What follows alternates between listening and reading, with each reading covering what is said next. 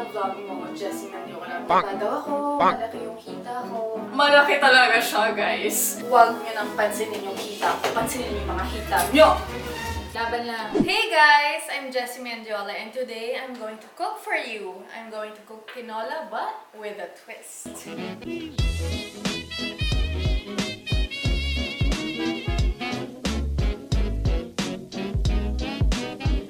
Nandito tayo sa kitchen ko na napakalaki.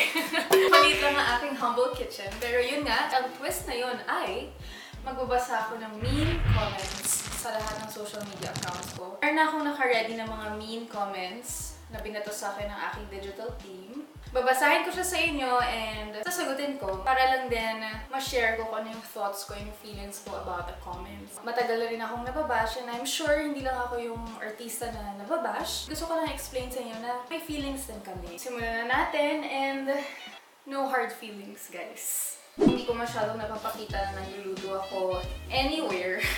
Kasi di naman talaga ako mahilig magluto. Pero marunong naman. First time ko magluluto ng tinola.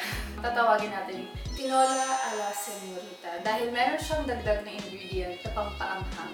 Ang siling verde na I'm sure yung iba ginagawa. At pampaanghang na mean comments.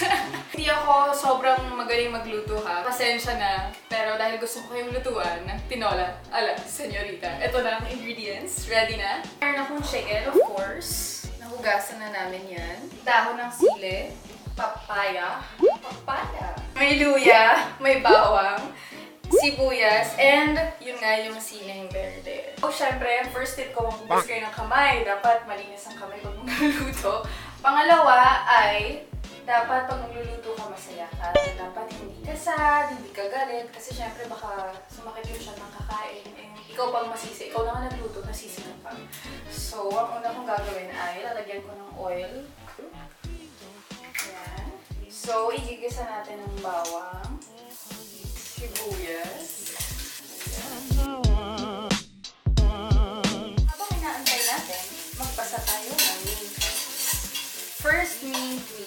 Sorry, Jessy, but you don't even deserving sa salitang respect. Naku, bawal pala ang sad pag nagluluto. Nakakalungkot pag nakakarinig ka ng gano'n. Kasi syempre lahat ng tao deserve nila magkaroon ng respect. Kahit ikaw na nag-mean comment nun or nag-bash nun, you deserve respect. And I respect you. So hopefully, one day, you will realize that you should respect me. Ayan, dahil brown na ang ating bawang at medyo okay na ang ating sibuyas, isasutsa na natin ang manok. So, lagyan na natin. Dahil malinis naman ang kamay ko, kakamayin ko na.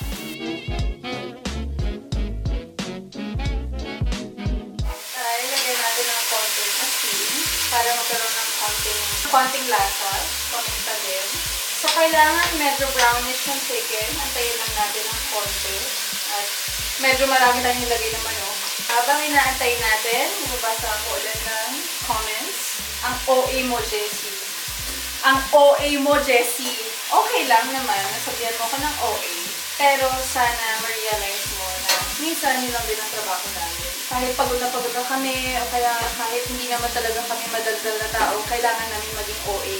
Kasi, syempre, yung mga manonood, mabubore sila kapag pinanood nila kami tapos hindi namin sinatry yung best namin.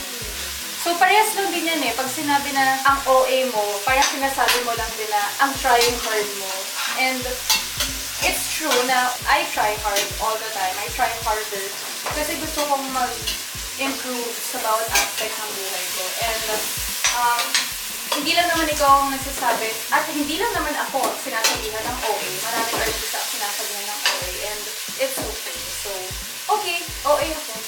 Yan, okay na. Baka maging OA na rin yung pag... So, lalagyan natin ng tubig. ng tubig. Ayan. Para sa sabaw din. Actually, mamaya baka kailangan nyo din magdagdag pa ng tubig. Kasi more sabaw, more fun. Pagkatapos ilagay yung tubig, lalagay na natin ang papaya. Tapos, syempre, aantayin natin lumambot yung papaya.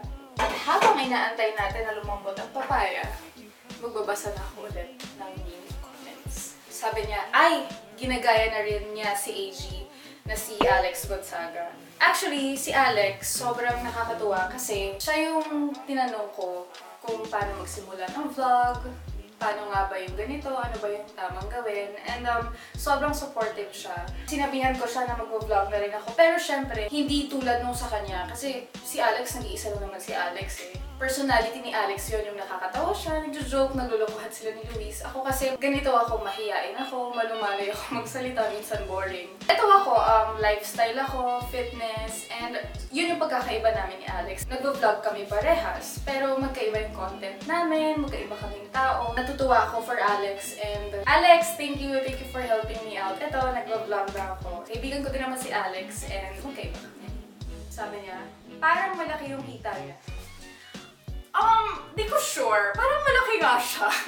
Hindi parang, malaki talaga siya, guys. Pero talaga yung thighs ko eh, kasi Lebanese nga ako and normal sa amin yun na malalaki ang aming mga balakang at aming mga hita. Dumating sa time na na-depress ako because of that. Nanalo ako ng edition, Sexiest noong 2016, and yun yung binash sa akin. Taba daw ako, malaki yung hita ko. Dapat tanggapin mo eh, tanggapin mo yung kung anong flaws mo. And siguro para sa ibang taong paningin nila sa thigh score sa hita ko na flaw ko yun. Pero para sa akin, isa yun sa strengths ko. Kasi syempre hindi ako makakapag-workout kung wala sila, hindi ako makakatakbo, hindi ako makakatalon. Malaki ang natutulong sa akin ng legs ko and mahal ko ang legs ko. Hindi siya parang malaki. Malaki talaga siya.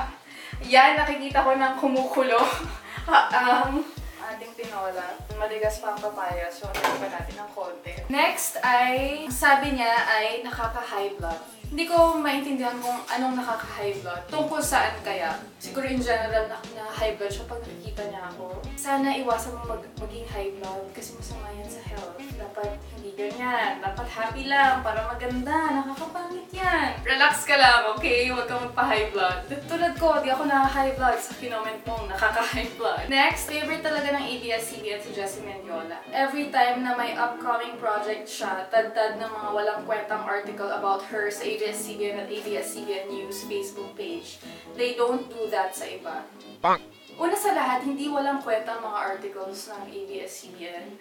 I'm sure kaya nila kami sinusulat dahil artists nila kami. And hindi lang naman ako yung binabalita nila kasi hindi lang naman akong artista sa ABS. Nagkakataon lang yung akin yung nakikita mo, hindi yung sa ibang artista. May right naman yung ABS-CBN na isulat ako kasi hawak nila ako as their talent. I don't see anything wrong with that. Relax ka lang. If you want, huwag ka na lang magbasa. Papansin ko medyo kumukulo na siya. Ilalagay na natin yung sili. Mahilig ako sa maanghang. Sayang nga dalawa lang yung sili, pero usually nilalagay ko siguro mga apat.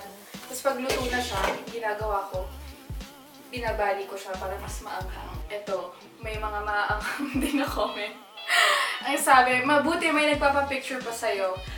Okay, gets ko yung comment na to. Ito yung nag-guest ako sa TWBA and explain ko na dapat yung mga lalaki hindi humahawak sa bewang ng babae, mas lalo na kapag hindi naman kayo magkakilala or in general, dapat hindi lang talaga kasi hindi naman yung appropriate. May nagpapapicture naman din sa akin. Nagugulat nga din ako na nakikilala pa nila ako in person kasi minsan hindi naman ako mukhang si Jessy Mendiola pag walang makeup.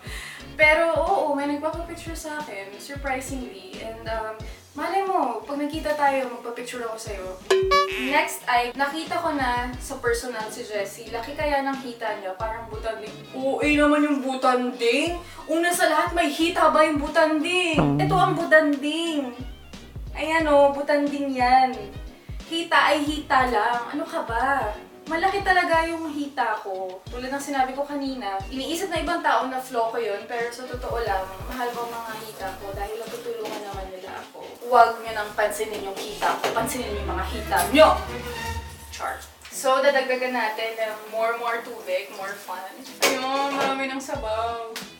After naman ng tubig, lagay natin yung dahon ng sili. So yan, habang inaantay natin na kumulo ulit, nagdagdag na tayo ng water at nilagay natin ang dahon ng sili. Mean comments aside, napapansin ko na sobrang lala na talaga ng cyberbullying ngayon at sobrang lala na ng mga bashing. This morning, may nag-message sa akin na friend ko. Artista din siya and mukhang naapektuhan na rin siya sa mga bashing, sa mga bashers. And Nagtanong siya sa akin, Jay, sabi niya, paano mo na-handle yung bashers mo? Sabi ko, alam mo, sa totoo lang, dati suicidal ako.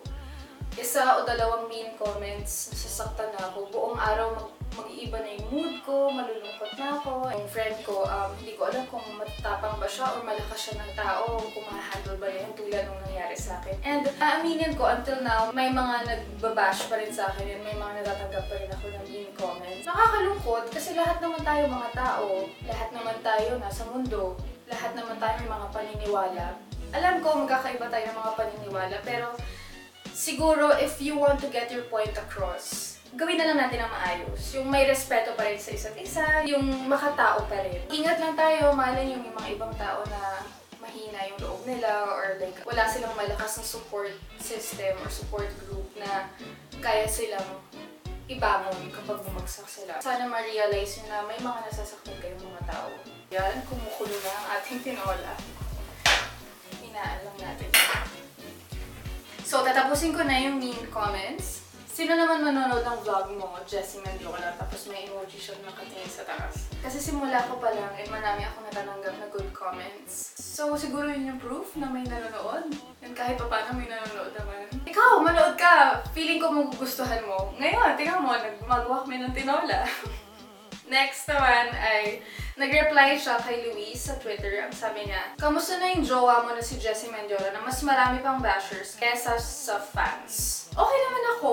Naturuan ako ni Luis at ng pamilya ko na sa dami-dami ng babash sa'yo, mas marami pa rin nagmamahal sa'yo. And feeling ko naman, may fans ako. Siguro hindi kasing dami ng sa ibang artista, pero meron pa rin naman, kaya nandito pa rin ako. Next, not a basher. Tanong lang. May show ba itong si Jessy? Kung makapush ang ABS, para kasi may paparating na show siya. Kahit naman walang show, bakit naman hindi ako pwedeng i-push ng ABS? Eh, network talent din naman ako. Feeling ko okay lang naman yun. Kahit may show man o wala yung artista, siguro okay lang naman na pinapromote sila. Kasi trabaho namin yun, na mapakita pa rin kami. Yun yung field namin eh. Nakikita kami on TV, online, sa mga articles na susulat kami, sa mga balita, nandun kami. So, feeling ko normal naman yun, kahit pa may show o wala. Ahay! Kawawa naman si Jessy. Abang na sana sa proposal ni Luis. Kaso nga pa rin. Ako ba nag-aabang o ikaw? Hindi dapat inaabangan yun. I mean, of course, you're hoping, pero hindi ka expectorant. Kasi, syempre, hindi naman ako dapat nag-initiate, no? If ever man kami na talaga para sa isa't isa, okay. Kung hindi, edi sorry. Ganun talaga ang buhay. Pero feeling ko mas nag-expect ka. So, relax ka lang, okay? Dadating din tayo dyan. Check na natin. Ayan. Lambuti ka mo, dali. Malambot mo siya. Tapos na ang ating tinola ala Senorita. At dahil dyan, ipapatukin ko kay Ate Lani na nagturo sa akin magluto. Ate Lani, dali ka mahiya. Hi! Say hi! Si Ate Lani ko. Ate, ayun na, ikakatulan na niya ako. Ikaw nagturo sa akin. Naku, tandaan mo.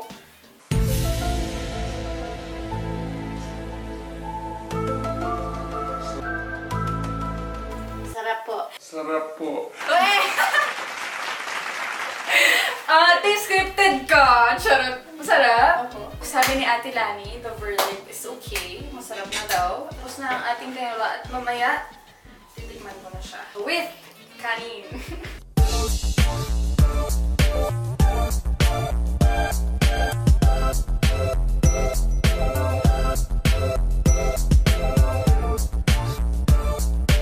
Nakang tinola naman siya. Before I end this video, I would like to share a few words lang about sa mean tweets natin kanina. Pansin ko, yung mga accounts, parang paulit-ulit lang, like, yung mga account names nila, may mga numbers na mga 1, 2, 3, 4, 5, or like, yung iba naman, parang mga trolls lang. Gusto ko lang sabihin na, sana, instead of spreading hate, sana let's spread kindness and love. Diba? Parang better yun eh. Okay lang kahit gumawa kayo ng multiple accounts, basta positivity ang sinispread nyo. Sa mga nabash, sa mga nasaktan, dahil sa mga kung ano-anong sinasabi ng mga ibang tao, it's okay. Just drown out the noise. Call these bullies out. If you need someone to talk to, if you need someone to listen to you, I'm here. please comment below. Message me, feel free sa mga social media accounts ko. And don't worry, magkakaroon tayo ng mas malalim na diskusyon about cyberbullying and about harassment. Thank you for watching and sana nakatulong sa inyo ang pagluto ko ng tinola ala Senorita at ang pag-explain ko sa bawat mean comments. Love you guys and don't forget to subscribe!